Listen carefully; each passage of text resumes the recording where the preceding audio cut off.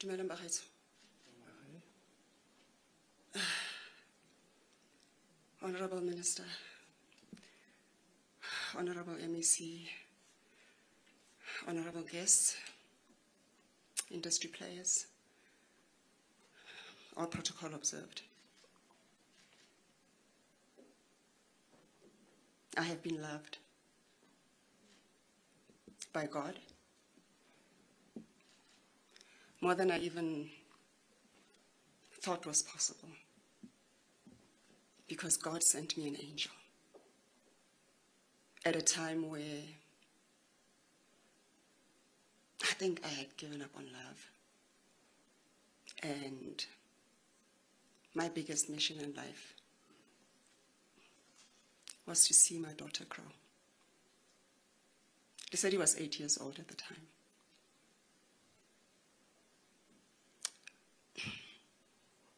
One evening, very unexpectedly, very unannounced, an angel walked into my house. I was introduced to this angel by his laughter, because I was all the way down the passage in my bedroom, and I just heard this laughter, belly laughter. Anyone who knew Mr. Shaw knew his laughter, coming from my kitchen. I wasn't expecting any guests. I was expecting my sister Lorato. She lived with me in the city at the time. And some friends of hers had come to drop her off at the house. But there was just something about that laughter. Usually I would not have gone out, because it was her friends. She would have handled it. But something drew me out of my bedroom. And I walked down the passage towards my kitchen. And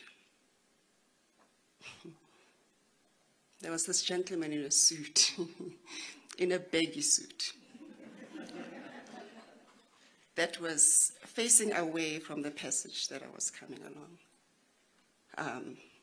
And as I got there, he turned around and our eyes locked. In that moment when our eyes locked, he gave me this. My husband has the best smile, and I'm saying has because I can still see it. My husband has the best smile. And he turned around, and all I saw was this radiant smile and this angel. At the time, I didn't know he was an angel, but this man that was just so, I don't know, even in that moment, memorable. And he turned around with this big smile and went, "Hi, my name is Shona." So confident. So confident. Not arrogant, confident. And then I went, he caught me completely off guard. I think for a moment I literally just looked at him and didn't say a word, and I thought, okay, can you check yourself? And I extended my hand and said, I'm Connie. And when I found out Botswana, then we just started naturally conversating, and the connection was immediate. So when he was in hospital and we were still able to communicate, I came across a message on my laptop that said, "Give me my phone in the back." Came across a message in my laptop that he sent to me.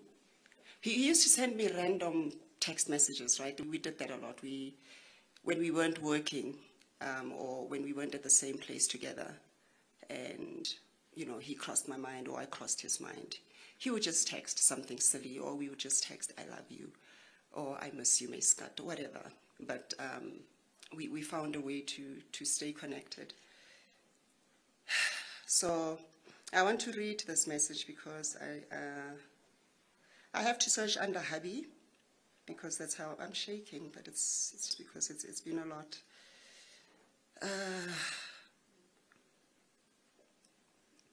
So I screenshot the message, and I sent it to him.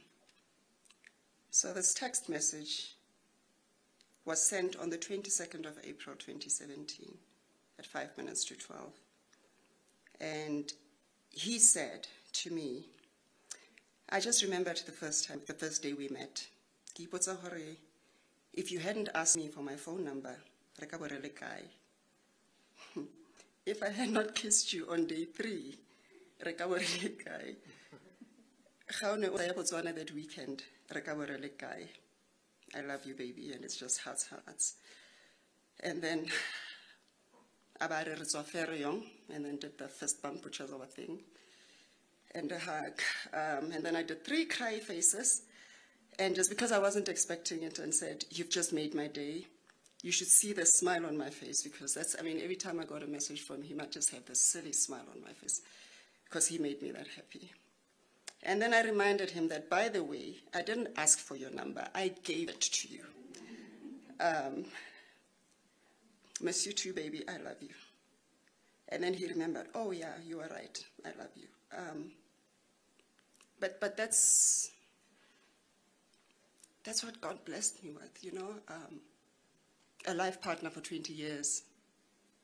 I thought we were going to have a lifetime together. But that wasn't to be.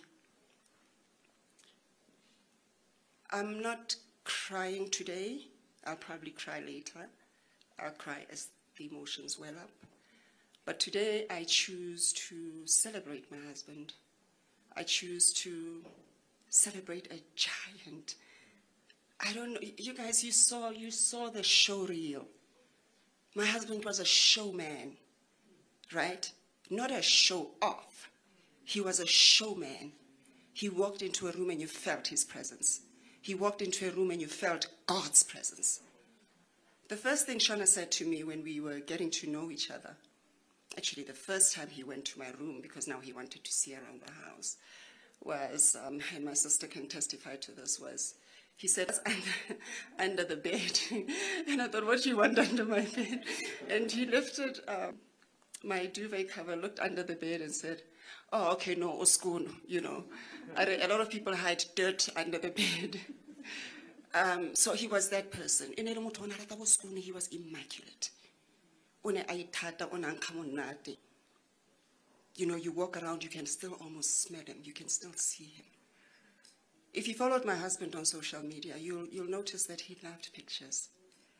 And it's almost been like a revelation to me that he was building memories for us. Because now we have all that. He's all over, he's everywhere. Everywhere we look, Shona is there. You know, which is why I'm still speaking of him in the presence. Because number one, he's here. In my heart, he's not going anywhere. There he will be engraved forever. In my heart, in my children's hearts, in our family's hearts. He'll be there forever. I miss him terribly in the physical. I think that's my biggest struggle. My biggest struggle is not so much that he's been elevated to glory, because I believe he's been elevated to glory. My biggest struggle is I wake up in the morning and I still hope to see him. I still hope to hear him say, Scott, what do you want to eat? Because he fed me. He made sure I was fed. I'm still wanting to see him come to set randomly, to just come check on everyone and check on me. I miss his big hugs. Nobody hugged like my husband. I miss his big love. Nobody loves like my husband. When we got married, the pastor who married us, you'll see on my profile, I think I have that as well. To live, to love, to leave a legacy.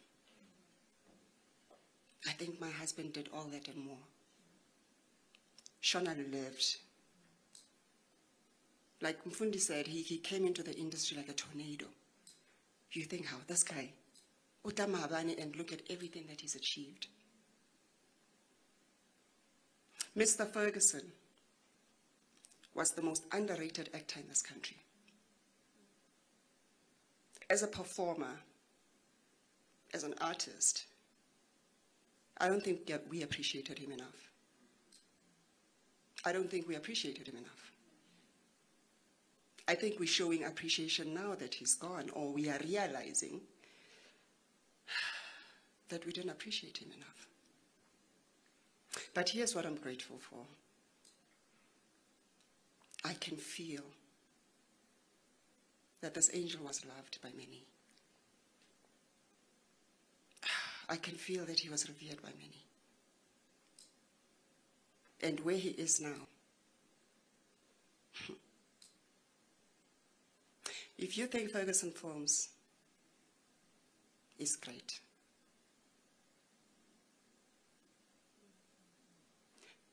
know that Ferguson Films is great. Because that's my husband's legacy. And it is going to continue growing from strength to strength if I have anything to do with it.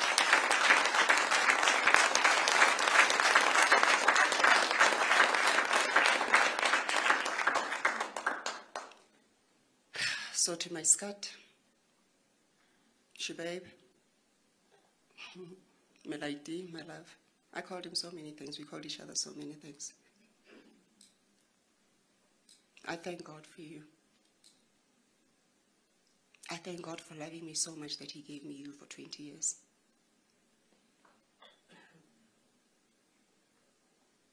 I think he knew, Shona, from when he was young.